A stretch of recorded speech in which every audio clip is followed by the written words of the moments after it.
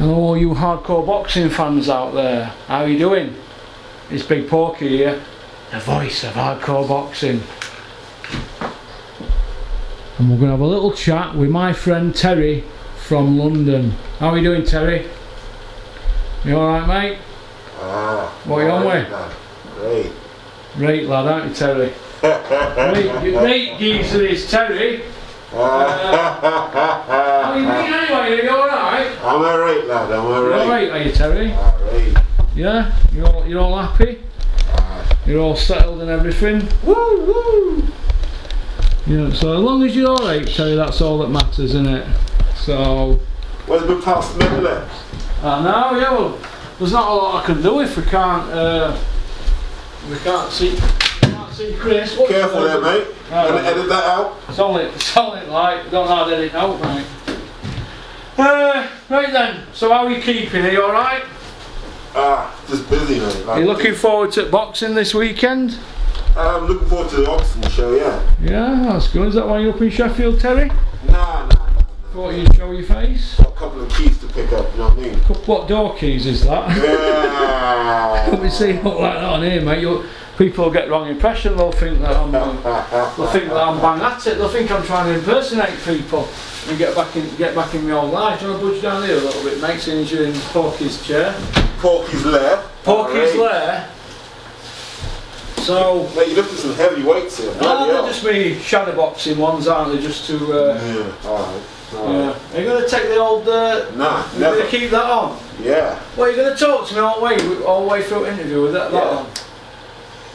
You get a bit of that, mate. That's the best you're going to get. Could you imagine being an armed robber and having to do a job with that on? Hey, it won't be any good, would it? This must really be fucking you up, Porky. I'll tell you just what, it cost me £1 for my video.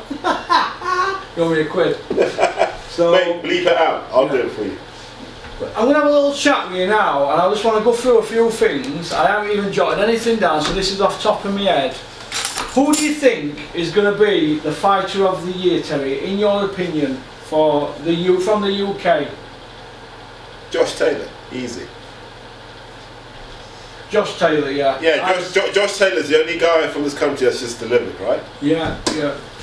He just delivers. Every fight he's delivered for us. Entertaining. Every fight.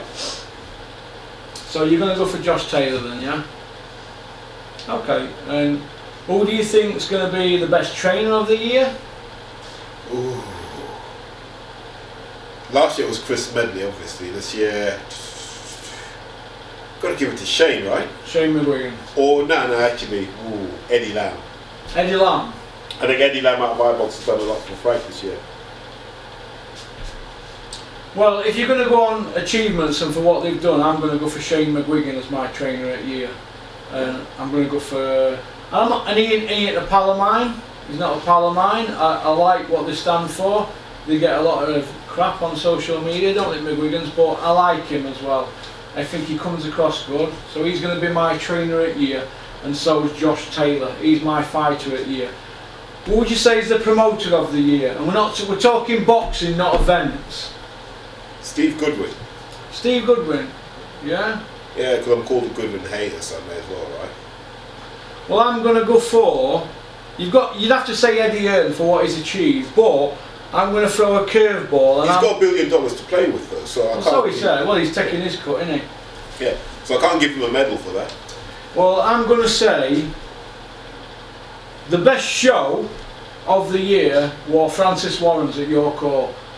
Which one was that? Was that the Shakan Peters one? Yeah, Shakan Peters. Shakan Peters. I couldn't remember his name yesterday. What, against Spelman? Yeah, that's the best show this year so far.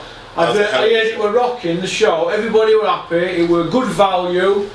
There were no crap around it and spoke by anybody. Francis just got on with it. And Francis is only a kid. He's obviously learned off his dad, but you'd have to say he's a chip off the old block for putting that show on. Unless his dad's matched it, we're not going to get to know. But I thought he handled everything right, leading up to it, during it and after it. It looked like everybody had a good time.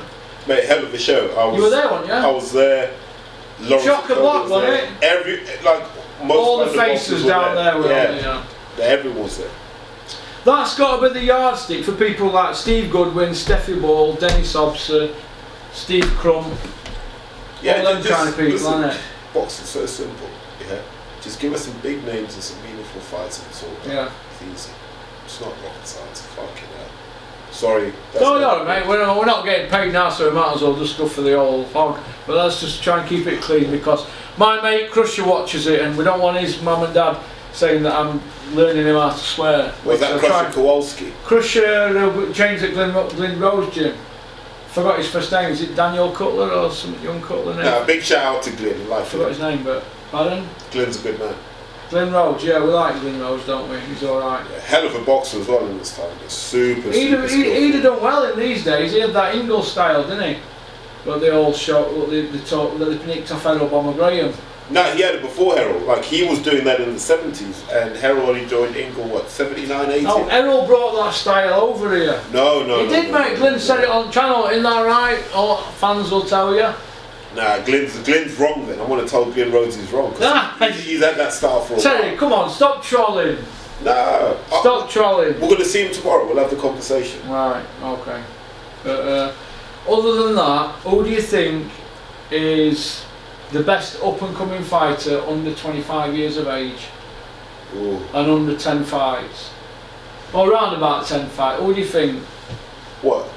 In this country or globally? We're going for UK, we're not bothered about anybody else, just the UK. Who do you think is the best up-and-coming fighter that everybody's talking about? We can easily say Daniel Dubois, Dennis McCann, Tommy Frank. We could go through all the lists like that, can't we?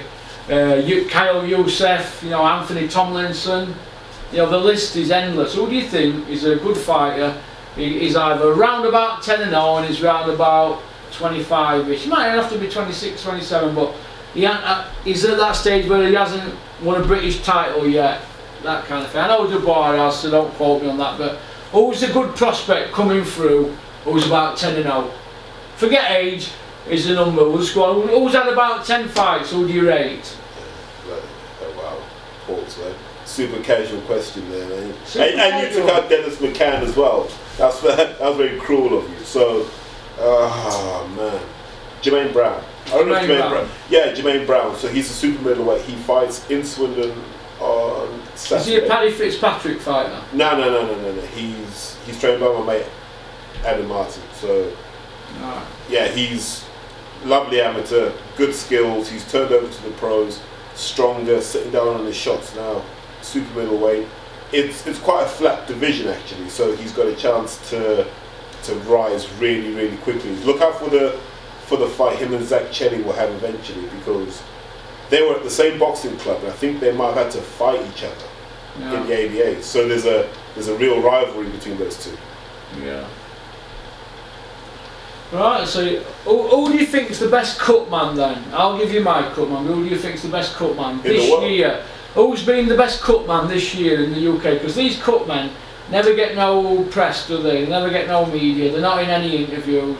Who do you think is the best cut man in the country at the moment? I'm going to give you a list who I think will be on everybody's list. Jamie Sheldon, is it Cutman Sheldon? Kerry Kays, Jimmy Tibbs, Mark Seltzer, Mick the Rub Williamson. Out of them 5, who has been the best cut man this year? Steve Broughton.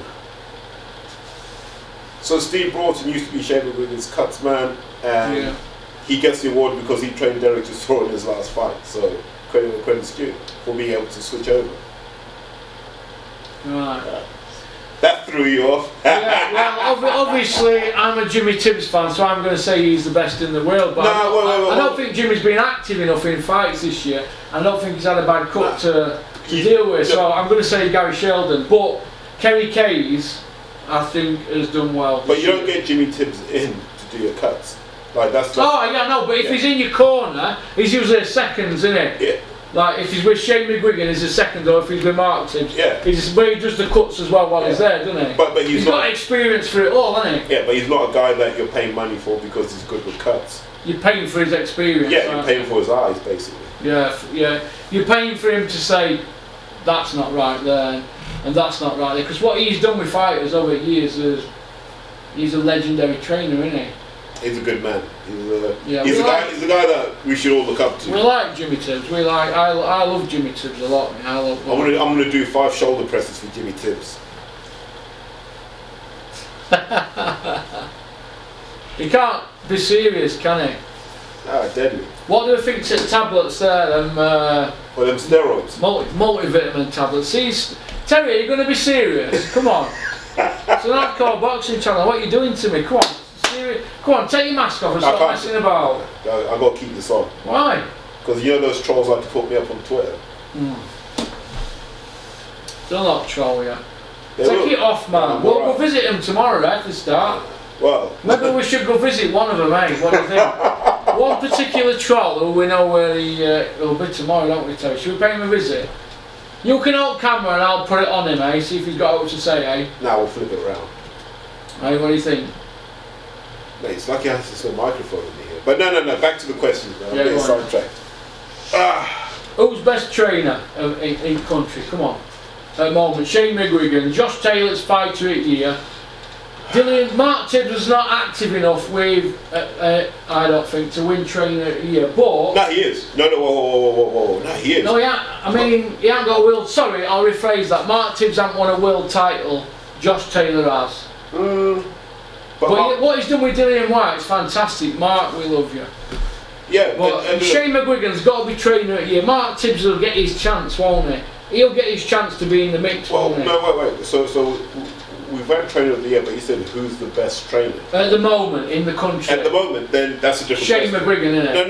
No. Sorry then. Who's the trainer of the year? Shane McGuigan. But who's the best trainer then at the moment? Well, no. Look, Joe Gallagher was once trainer of the year, right? That doesn't mean he's a great trainer. He kept lobbying himself on social media. Every time he did an interview, he were reeling off all his wins. He were like 49-0 at one point, wasn't he? Not against world champions. But against who? I mean, the Smiths have gone 3-12 in world title fights. So what's that tell you? Look, pause. I always measure it by, if a young fighter comes to me and says, who should I train with? Who's on the list, right? Mark Tibbs is on the list. Shane's on the list. Yeah, Mark Tibbs' family, you're going to want to work with them because they're proper people. They're not snides. They're men of honour. Any young trainer out there, if you want to work with anybody, we had a chat about something earlier, like similar in a car like this. You got to work with somebody who's genuine and who's got your best interests at heart. Go to Mark Tibbs, Peacock Gym, and there's also a trainer. Is it Loughborough? The trainer up there, and he goes away Monday to Friday, doesn't he, up there at Loughborough University. Go there. Look what he's done with Dillian White. He's gone 10-0 with Dillian White. 10-0. No defeats, I think 5 knockouts. But wait, you see, that's not how you want to look at it. He took Dillian, but Dillian was kind of already on the way. But look at the guys he's working with. Look at the guys he's working with who... Harvey Horney working with now, isn't he? Yeah, guys who weren't on the way. That's how I judge a trainer. Richie Riaporte. Richie was kind of on the way already. Like Richie was. It's more John Harding Jr. The progress he's made with him is really what Mark's done with John Harding Jr. Exactly. You like John Harding Jr., don't you? He's a friend, so I'm a bit biased. But that's what I mean. That's how you judge a trainer. What do you do with your guys that don't have the magic? How do you then give them the magic? Yeah. Hardcore answer for a hardcore audience. Yeah, I suppose, yeah, but Mark Tibbs has got plenty of time on his hands, hasn't he? Plenty of time. But you still got to be able to do it. Well, we're not saying he's in mix though, isn't he, for best trainer, one of the best trainers in the country. He's on the list. He a better trainer than Joe Gallagher? I prefer him to Joe Gallagher, who's been the outside kid. Right, okay. Because to say yes or no, it's a bit weird because Joe's got a lot of silverware. Mark hasn't got as much silverware. But Mark... Yeah, but Joe Gallagher's silverware, there's a question mark around it, isn't there? But he's still got it. So you see what I mean? Like, yeah, but there's a question mark around Joe Gallagher's... But it's still there. So Mark's got to get to that level of silverware, then we can compare the two. I prefer Tibbs fighters to watch. Yeah, I do. Yeah, I prefer their styles and that. They tend to have that old school sort of style, don't they? And just fundamentals. Basically. Mark's like Shane McGuigan. They cut out mistakes. They don't So they don't give you anything flashy, they don't give you any magic, they just cut out your mistakes. So you actually walk into the ring a better fighter because you know you're not going to fall below a certain level. And then if the other guy in front of you falls below a certain level, so if you remember the Parker fight, Parker's a far more decorated amateur pro than Dillian Whyte, right? Yeah, did he go to Olympics, Parker? I don't think so. I think he was like Junior Worlds with Hughie Fury and Tony Yoka. But what happened was, Parker just dropped his level. Dillian maintained his level when he got deep into the fight. Then he dropped it. And then you're like, okay, I can see what Mark's doing up in Loughborough. And that's why they're in Loughborough. So there were no defects in Dillian's game. You mean so that he wasn't distracted? Yeah, that as well, but just to be, look, because they're around elite athletes. So you're around your GB sprinters, you're around your golfers, you're around your rugby players. He leaves it all in Dillian Whyte, for me, like, I've given him a bit of stick over this B sample and he still needs stick because we need answers. But as regards improvements, he's improved since he fought Joshua, hasn't he? And he leaves it all in ring. Like when he fought Parker, right, he left everything in the ring. He didn't get out of the ring thinking he could have done more. He went for it full on, like he did with Chisora, and he was bothered about being tired, but I'll bother with that when it comes to it. Let me just get everything out of my system, and he just went for it, didn't he, in the Chisora fight and the Parker fight. He's a fighter. Dillian's a fighter. He's the guy that, if there were no boxing trainers, if there was no EIS, if there were no steroids, if there was nothing apart from human beings, if this was the caveman days, Dillian would be like our warrior king. Yeah. Because he's just a guy that he's a fight, and you can't manufacture that. I don't know if we're going to get onto this when we talk about Joshua, but you can't manufacture warriors. Like it's either in you or it's not. Yeah. And it's Jesus is in Dillian. It really is. You know, I'll go back to the days when he used to spar my mate Dominic, and this is 2008, 2009, when Dillian wasn't really on anyone's radar. Yeah. All right, mate. No, go on. I'm just checking time. That's all. Go on. Yeah. I don't want us to miss anything. Yeah. Go on. Okay. No, I was just going to say. So, Dom's the guy that used to put hands on Ian Lewis and slap him silly, all this sort of stuff. I remember when he'd outskill Dillian, but Dillian would keep coming. You watching these shots, and you're like, oh, these are heavy punches he's taking. Never gave up, and you ended up thinking if he could just tie it all together as a boxer. He hasn't got to worry about heart, he hasn't got to worry about character, he hasn't got to worry about anything else other than can you do the fundamentals. Yeah, so basically Dillian Whyte, if he's that good, and we do rate him as a fighter, why has he not fought for a European title yet? He's not gone by British level yet, has he? Does he need to? Look, for me the Parker win is... He's worth £10 million net, apparently, Dillian Whyte at the moment. He's not fought for a European title. He's got to be the richest fighter in the UK that's never fought for a world title, isn't he? But he doesn't need to. He's bypassed that. Look. A bit like Robin Reed, went straight for a world title. Robin took a different journey. Do you think they just risked it, everything with Robin that night, took a punt with him in Italy? But he already had the goods, right? Robin was 92 Olympian. World bronze, world silver, no, world gold and an Olympics bronze. Yeah, so it's not really a gamble with someone that good. With Dillian it is, because you're like, we're taking someone who essentially was a kickboxer. Yeah, he was a kickboxer. Yeah, when he world champion kickboxer or European champion? Everyone's a world champion kickboxer. Oh, are they? Yeah, 2 fights and you're a world champion. Alright. It's one of those where there's so many. We think it's bad for boxing. There's so many federations for kickboxing that, you know. Look, you're probably a kickboxing world champion. You don't even know it yet. If I want to do that, maybe me and Spencer could fight for a vacant. Spencer, maybe we could do kickboxing. He's got longer legs than me, so careful. Is he tall, Spencer? Yeah, he's 6 foot. So I'm gonna have to do a John Ryder then, aren't I?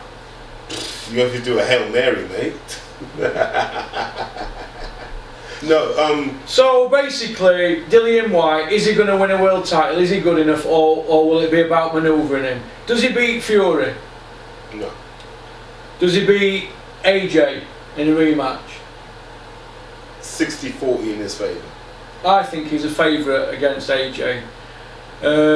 He's improved more than AJ has, and there were not much in it the first time they fought, were they? But he's got that top level confidence now. Remember, that, if you remember, they rushed him into the Joshua fight.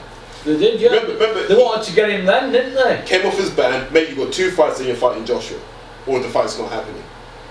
That's what happened. And I remember at the time, everyone knew this is a setup. But now look at what Dillian's done. He's gone away and he's grafted. He's done the hard rounds, right? We've seen him come from behind. We've seen him knock people out clean. He's done what Joshua can't do. Like, he's knocked people out where they can't answer the 10 count. So now if you're Joshua, you're looking at Dillian going, I don't know if I fancy that fight. Yeah. Because he's a sucker for a left hook, isn't he? Yeah, he is a sucker for a left hook. So Dillian Whyte, does he beat Fury? No. Does he beat AJ? Yes. I'm going to say yeah. Does he beat Wilder? No. Is he there to be hit against Wilder? No one beats Wilder. Well, I'm going to say, Mark, I don't think Dillian beats Wilder. I just think he's a freak of nature.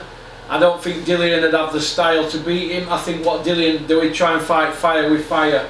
I think he'd get iced. So all this about Wilder ducking Dillian Whyte. I don't believe Wilder's ducked anyone, because if you look at his run over the last couple of years, who's he really ducked? He's iced everybody he's fought, hasn't he? Apart from Fury. Well, he's put everyone on the canvas. Yeah. Everyone. Yeah. And we still, let's be honest, we still don't know what this took out of Fury. Yeah, I mean, the Otto Wallin fight, maybe the camps have caught up with him. He's had a lot of training. Tyson, hasn't he? I didn't think he was bad in that Otto Wallin fight. I think the cut made it a bigger story than it was. I thought he pretty much pitched the shutout against him. Mechanical southpaw, you know. If Fury had turned southpaw in that fight, I think it would have been far easier for him. But he chose not to. Yeah. Does he beat Andy Ruiz, Dillian Whyte? You have to ask me that after December 8th, because we still don't know how good Ruiz is. He's got to cement his position at the top table by beating Joshua again. Yeah. Because we've still got that kind of Parker thing where it's like, well, you weren't really dominant against Parker. You were good, but you weren't dominant. Yeah. And then you beat the shit out of Anthony Joshua. Yeah. But can you do that again? Yeah. And if you do that again, then okay, we're going to put you on that top table. Right, so who's the top heavyweight in the world? Deontay Wilder. Deontay Wilder's number 1. Who's number 2? It might still be you, I'm not sure. Nah, I'm joking. For me, it goes Wilder, Fury, Dillian. Well, and then Ruiz 4th. Ooh, him and Joshua neck and neck. Well, I'm going to go Wilder, Tyson Fury, Andy Ruiz, Joshua Dillian. I'm going to go. But each one of them on any given day can beat the other kind of. That's why it's exciting, isn't it? I just think Wilder beats everyone. Do you? Yeah. Because look, it's gonna land, right? That right hand is going to land. If Fury gets dropped twice, he's landed twice. Had he been knocked down like that in the 6th round, do you think the fight would have gone the distance? No, I don't know. But Fury got up he got up, didn't he, and dealt with him, didn't he, in the rest of the round. But Wilder was tired, wasn't he? But also just experience. Fury's been down so many, I don't want to say disrespectfully, but Fury's been down so many times in his career. 6 times, 5, 6 times, been down several times, hasn't he? As a pro, who's dropped him? I know Cunningham dropped him. Pajek, Cunningham, Ruiz twice, Pajek, Cunningham, Ruiz twice, and there's another one, isn't there? Which Ruiz dropped Fury? Sorry, not Ruiz, sorry. Cunningham, Wilder twice, sorry. Yeah. Wilder twice, Pajek, Cunningham, Wilder twice, Pajek, Cunningham. There's another one, isn't there? There's 5 altogether, I think, isn't there?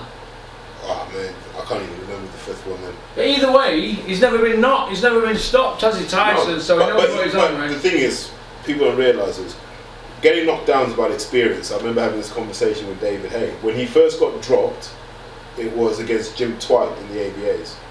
Because he'd never been dropped before, he didn't know how to react.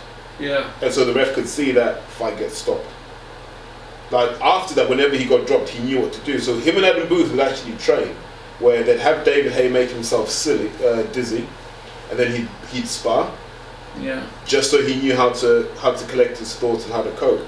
So I think Fury's been through that so many times that he knows how to get back up, which was impressive. You have to give him his due for doing that, because not many have. No. So yeah, but the interesting thing about the heavyweights is I think this is probably the last era of the super freaks, the giants. I think we're going to go back to smaller heavyweights, about 6'3", 6'4", dominating in the heavyweight division after these guys are done. Right. Okay. Right. Do you want to do a... You look lost without box rec. I love this. Time to get on the computer, aren't I'm deliberately blocking. Hang on a second, let's have a look. Right then, so we'll finish this first part one thing on this. Joe Gallagher is not a better trainer than Mark Tibbs, he never will be while he's got an hole in his arsehole. Number 2, this is my opinion. Shane McGuigan is the trainer of the year. Josh Taylor's fighter of the year.